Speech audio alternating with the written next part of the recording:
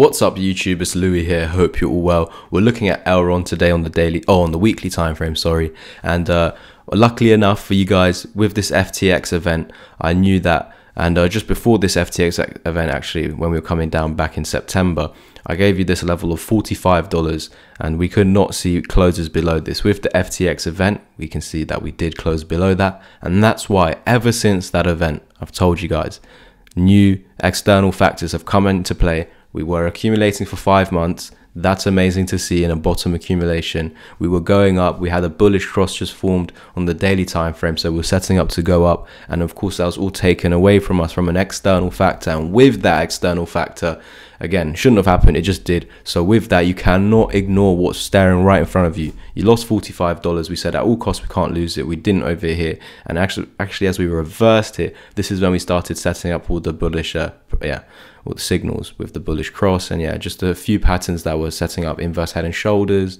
double bottoms, and of course, as we were breaking out, heading towards the range highs, we have that FTX collapse. And so with that, we need to take that out over here, the top of it, if we want to go up. Not only that, we can't afford to lose this, and that was lost.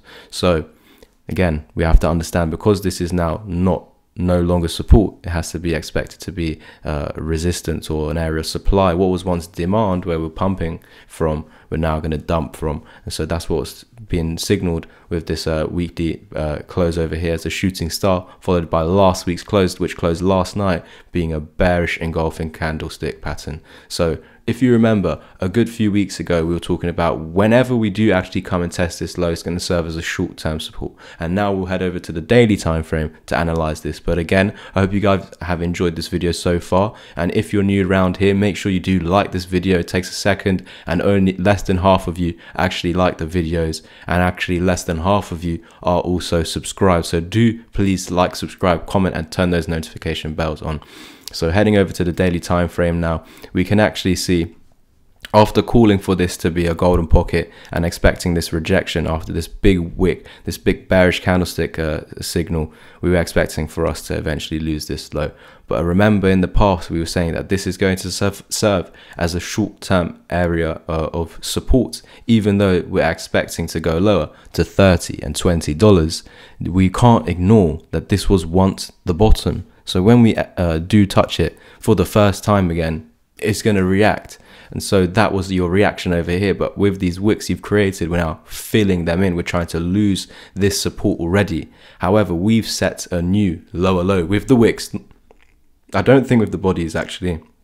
We have with the bodies as well, with those candles. And this potentially can become our lowest daily candle close in 6 hours and 46 minutes. However, is it the close right now? No. Has it lost the lowest wicks, the new low? No. So although we have this wick set here, I'm not too interested in it now because we've set a new wick low. So I would have a new support zone between that wick and this wick over here. So I need to see both of these areas lost, and only once 37 is lost, I'm expecting this continuation down.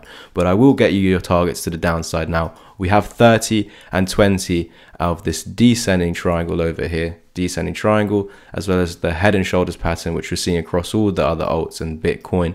The reason why we're seeing it on all the alts is because it's appeared on Bitcoin and everything follows Bitcoin. This is what I teach in my education, which is currently discounted at the moment. So if you are interested in taking up on the education, also a student even left a review yesterday, so I posted it on my Twitter.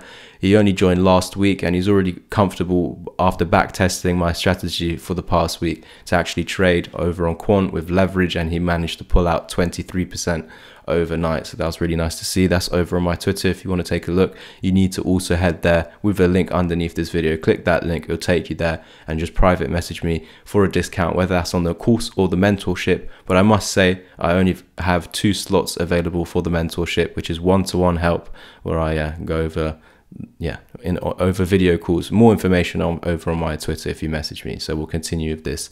So the targets down here, we've got, of course, the short-term bottom, the 1.272. That's exactly why we're bouncing off there at the moment. But the expectation is once you lose that, we're coming to $34 and then $30. That makes sense. It's lining up with our head and shoulders target over here at 30. Then the descending triangle down here, this area will serve as a short-term bottom. You're going to try and come back up to here, so maybe something like this, but I'm expecting it to be resistance, and we continue lower. Every bounce is a bull trap. Even if we bounce here, it's a bull trap. We're going down eventually. Thank you guys so much. Like, subscribe, and comment, and peace.